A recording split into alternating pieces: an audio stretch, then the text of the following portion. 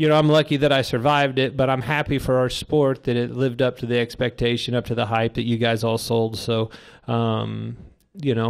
let's go back to business. I knew that this first set of first round was going to be tough. When the 48 blew that tire and knocked us in the fence and crashed us at Vegas, I knew that put us in a hole that was going to be hard to overcome.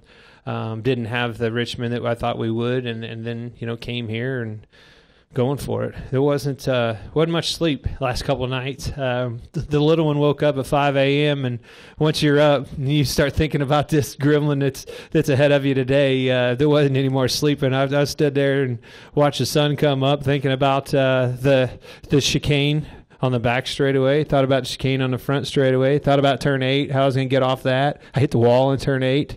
Thought about restarts and things like that. So. Now it's time to think about a cold beer because, my God, I want one.